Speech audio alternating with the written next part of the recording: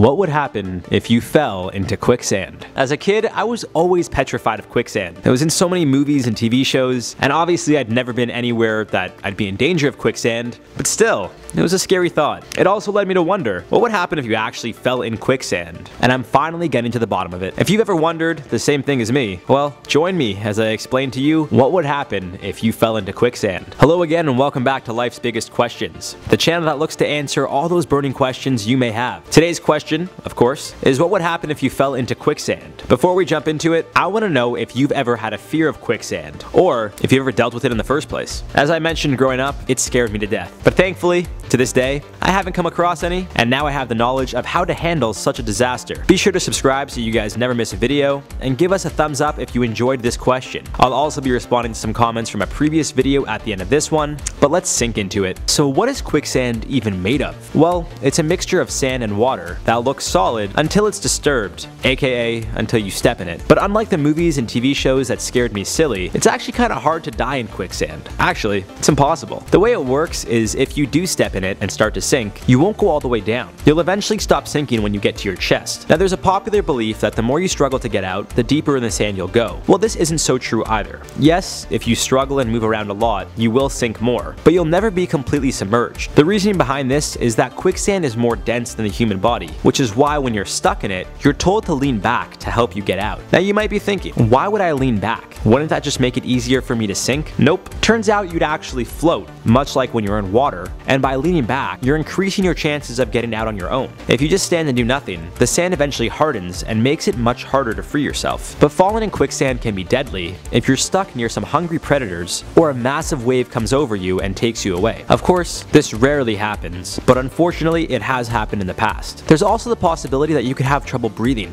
because if you're submerged to your chest, almost like a snake, this sand can make it harder and harder for you to breathe every time you exhaled, depending how liquefied it is when you fall in. So, to wrap up, it seems like quicksand isn't as scary as I once thought. Although it can be deadly given the circumstance, if you just relax and lean back, you could probably pull yourself out. Besides, most of the time quicksand really isn't even that deep, maybe a few centimeters. But still, I wouldn't mess around with it, because if you're at the wrong place at the wrong time, and a tide or a hungry animal sees the top of your head sticking out, well, you might not be so lucky. If you're ever caught in a situation though, aside from calling for help, it is best to stay calm, which of course is easier said than done, but here's to hoping none of us are ever in such a situation. And on that note, well, let's brighten things up with some comments, shall we? In the video, what if our sun was a red giant? The only shiny Umbreon said, normally, videos like these terrify me, but there's something common about the background music. Well, if our voices don't do it for you, hopefully the music can help you relax. I try to speak in a pretty calm, relaxing tone, but I don't know, I guess sometimes my personality comes out and it's not so calm and relaxing,